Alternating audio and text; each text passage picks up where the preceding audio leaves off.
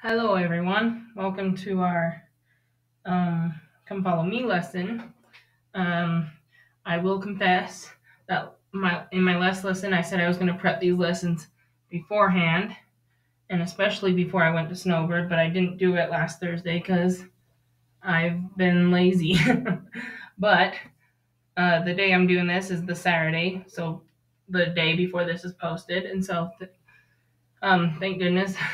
There's a For the past few lessons there wasn't really a closing song listed. They finally listed a closing song. We'll do what is right. Hymn number 237.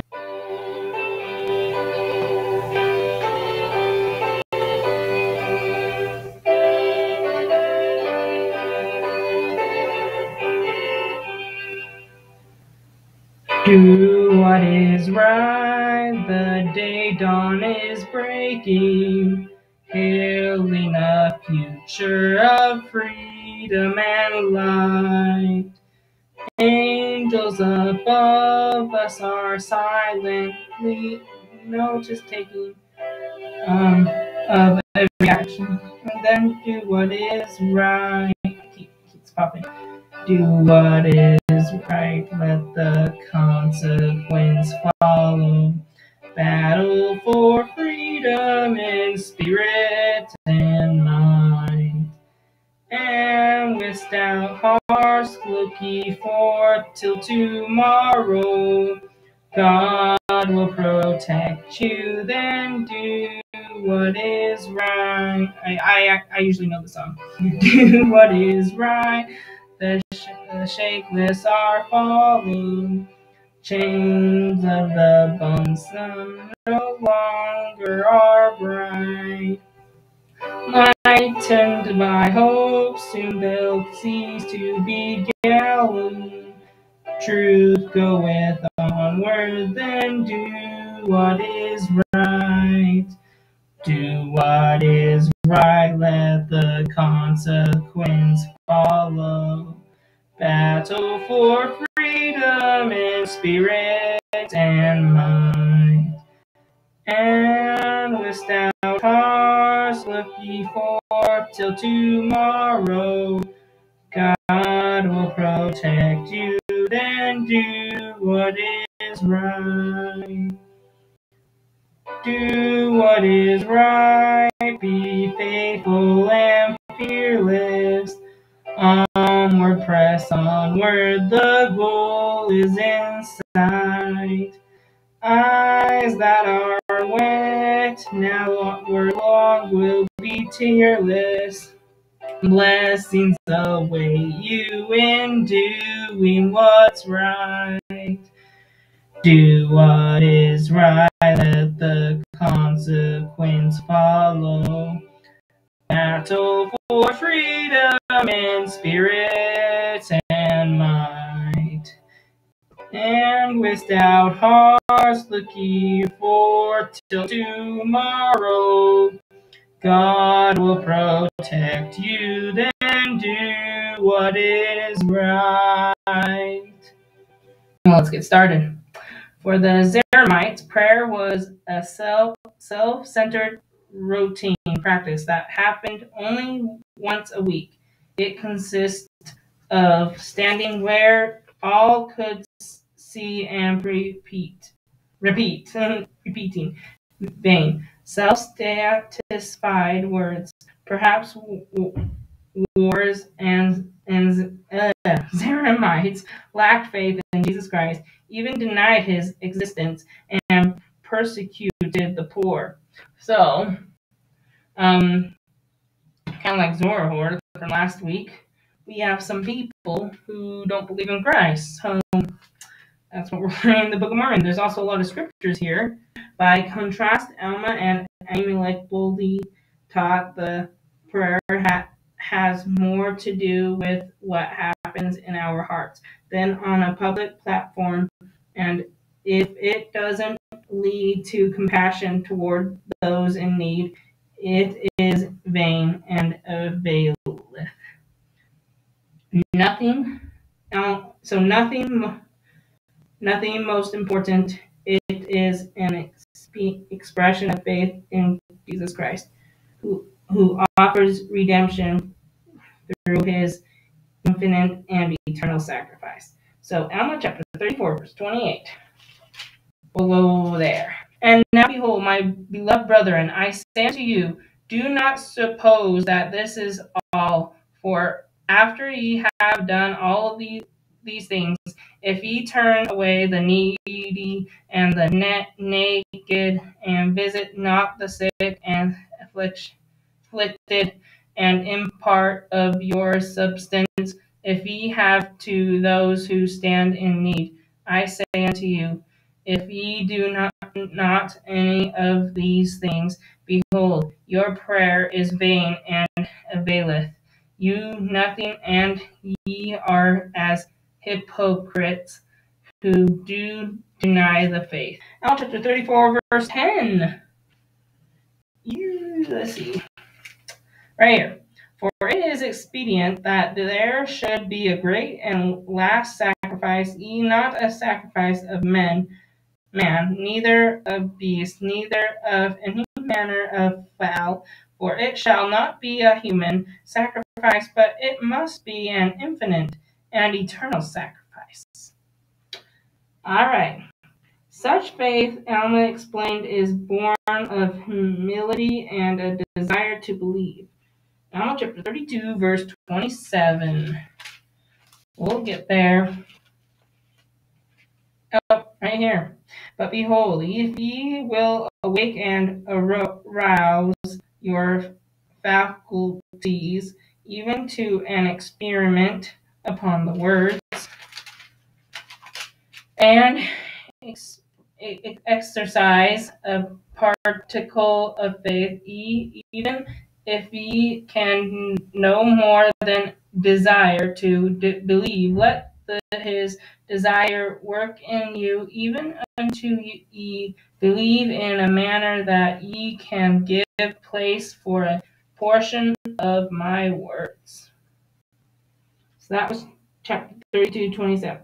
It grows gradually like a tree and requires constant nourishment. As you read chapter 32 through 35, Alma chapter 32 through 35, you might consider your own faith and players. Do you ever feel any Zaremite-like attitude creeping in? How will you nourish your faith in Jesus Christ so it will become a tree springing up unto everlasting life? So ponder on that question. Do that. Alma chapter 32, verse 41 says, but if ye will nourish the word, ye nourish the tree as it beginneth to grow by your faith, with great diligence and with patient looking toward to the fruit thereof, it shall take root, and behold, it shall be a tree springing up unto everlasting life. I can choose to be humble. Here we go. Alma perceived that the poor Zaremites were humble, and in a preparation to hear the word, Alma chapter 32, verse 6. Where is that verse? Says, and now when Alma heard this, he turned him about his face immediately towards him, and he beheld with great joy, for he beheld that their afflictions had truly humbled them, and that they were in a preparation to hear the word. So that was Alma chapter 32, verse 6. As you read Alma chapter 32, verse 1 through 16, think about how you prepare to hear the word of God. I won't read those verses, but I'll challenge you to read them. What experiences have humbled you? What have you done to become more humble? These verses could teach you how to choose humility rather than be compelled to be humble. For example, what is the difference between being poor as to things of the world and being poor in heart? Verse 3 says, therefore they were not permitted to enter into their synagogues to worship God, being esteemed as filthiness. Therefore they were poor. They were esteemed by their brethren as dross. Therefore they were poor as to things of the world. And also they were poor in heart. So when you're poor in a worldly state means you don't have a lot of money, you can't afford a house, and things are hard. You're basically homeless, almost. There are some people who are poor who are not quite homeless, but they can afford some things. And pure in heart means wicked. So there's kind of a difference in there. What does it mean to humble yourself because of the word? What does it mean to humble yourself because of the word? Verse 14 says, and now as I said unto you, that because ye were compelled to be humbled, ye were blessed. Do ye not suppose that they are more blessed who truly humble themselves because of the word? So talking about if you humble yourselves, you are blessed. If you don't humble, then you're not blessed. And there are people who humble themselves unto the Lord. I can worship God in prayer anytime and anywhere. Alma and Amulek counseled about worship and prayer was meant to correct specific misunderstandings the Zaremites had. Alma chapter 31, verse 13 through 23. But before we read them, I will read the rest of this paragraph. But the truth they taught can help any of us of understanding prayer and worship better. Maybe you could make a list of truths about prayer and you find in Alma chapter 33 verse 2 through 11 and Alma chapter 34 verse 17 through 29. So you can look up those verses and make a list of truths in them. So Alma chapter 33 verse 2 through 11, Alma chapter 34 verse 17 through 29. Rewind the video if you want me to repeat those. How will the things you learn from these verses affect the way you pray and worship? So I guess I'll hurry and read all these verses to you. All right, here we go. For they had a place built up in the center of their synagogue, a place for standing which was high above the head, and the top thereof would only admit one person. Therefore, whosoever desired to worship must go forth and understand and stand upon the top thereof, and stretch forth his hands towards heaven, and cry with the loud voice, saying, Holy, holy God, we believe that thou art God, and we believe that thou art holy, and that thou wast a spirit, and that thou art a spirit, and that thou wilt be a spirit forever. Holy God, we believe that thou hast separated us from our brethren, and we do not believe in the traditions of our brethren, which was handed down to them by the childness of their fathers. But we believe that thou hast elected us to be thy holy children, and also thou hast made it known unto us that there shall be no Christ, but thou art the same yesterday, today, and forever. I like that. A lot of scriptures I hear in here talk about how God is the same today, yesterday, and forever. He's the same in the past, present, and future. Reflects back to Christmas Carol. I was doing something about that earlier today. And thou hast elected us that we shall be saved, whilst all around us are elected to be cast by thy wrath down to hell. For the which holiness, O God, we thank thee, and we also thank thee that thou hast elected us, that we may not be led away after the foolish traditions of our brethren, which doth bind them down to a belief in Christ, which doth lead their hearts to wander far from thee, our God, And again, we thank thee, O God, that we are a chosen and a holy people. Amen. So looks like these people are thanking God for a lot of things. And they have mentioned a few things about how their brethren are wicked and how they don't believe in the traditions of their brethren, but they do believe in God. So they just ended their prayer just now. But the scripture here tells me to go all the way to 23, so we'll keep reading. Now it came to pass that after Alma and his brethren and his sons had heard these prayers, they were astonished beyond all measure. For behold, every man did go forth and offer up these same prayers. Now the place was called by them Rememsion, which being interpreted is the holy stand. Now from this stand they did offer up every man, which being interrupted in the holy stand. Now from this stand they did offer up every man the self same prayer unto God, thanking their God that they were chosen of him, and that he did not lead them away after the traditions of their brethren, and that their hearts were not stolen away to believe in things to come, which they knew nothing about.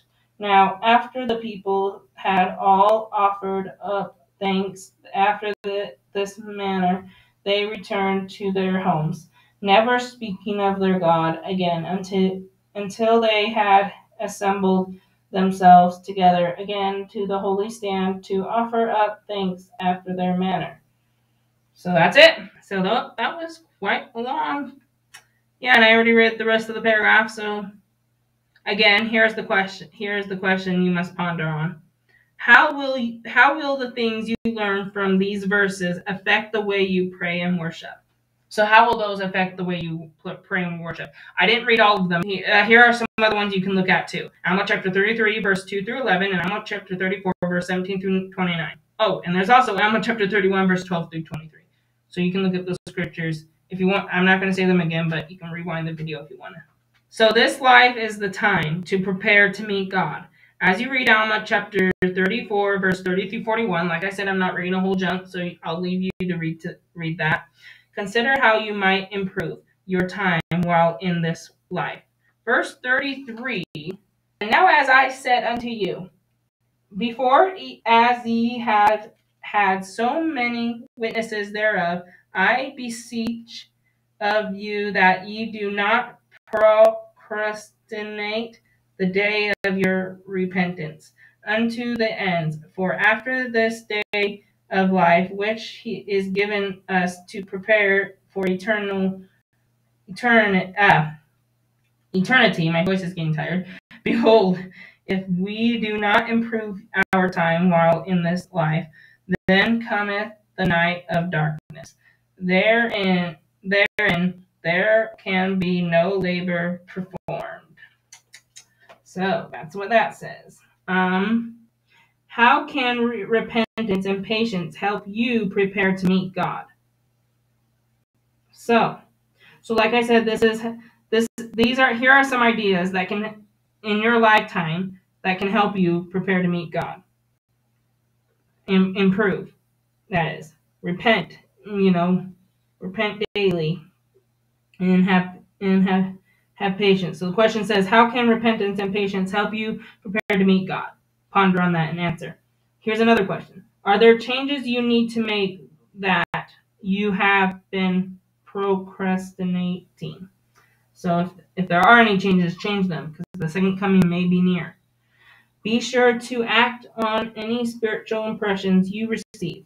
So act on any spiritual impressions that you receive from this pondering. Chapter 12, verse 24, here's what it says. And we see the death comes upon mankind. And ye the death which has been spoken of by Amulek, which is the temporal death. Nevertheless, there was a space granted unto man in which he might repent. Therefore, this life became a probationary state, a time to prepare to meet God. a time to prepare for that endless state which has been spoken of by us, which is after the resurrection of the dead. So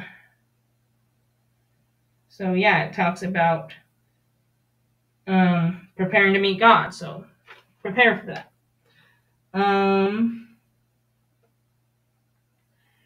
Yeah, so, and there's a talk given by Larry R. Lawrence, What Lack I Yet?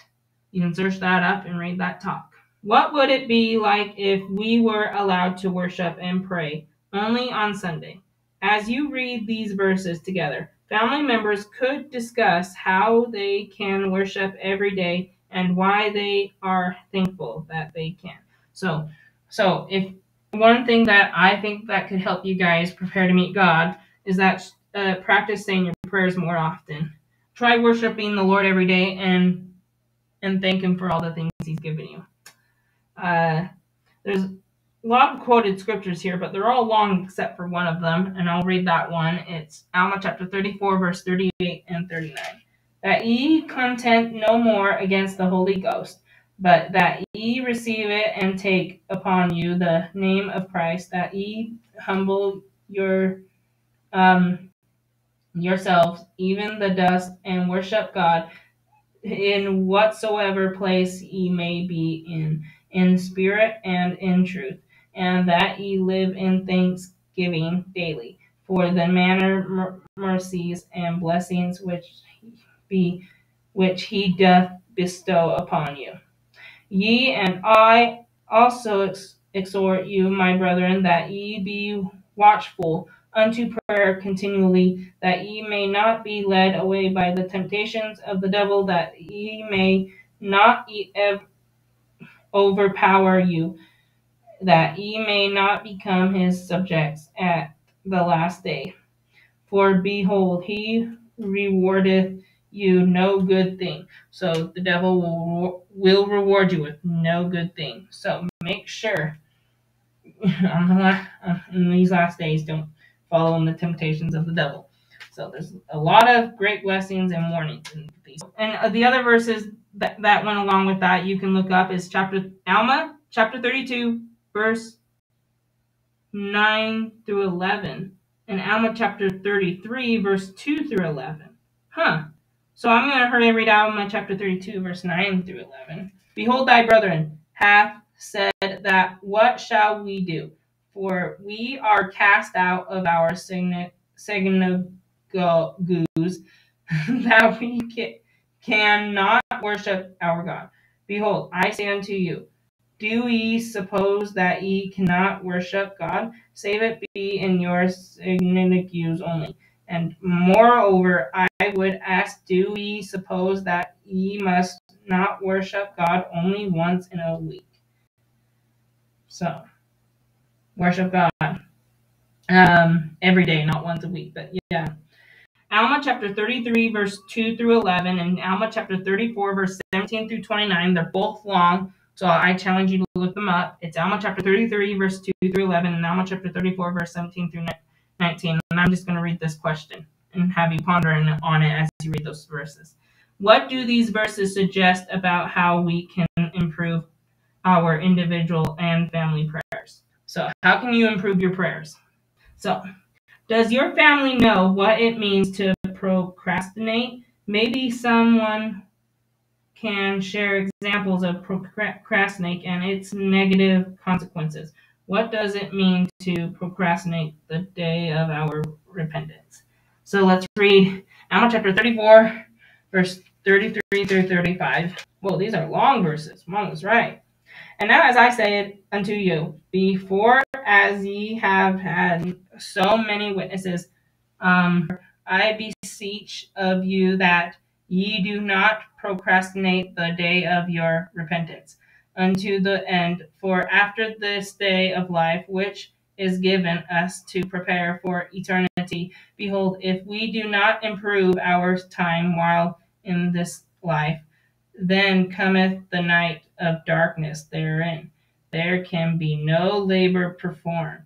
So if you want your labors to perform, You better choose righteously in this life. If you don't repent and stay righteous in this life, a lot of darkness will be coming for you. We cannot say when we are brought to that awful crisis that I will repent, that I will return to my God. Nay, ye cannot say this, for that same Spirit which doth possess your bodies at the time that ye go out of this life, that same Spirit will have power to possess your body in that eternal world. For behold, if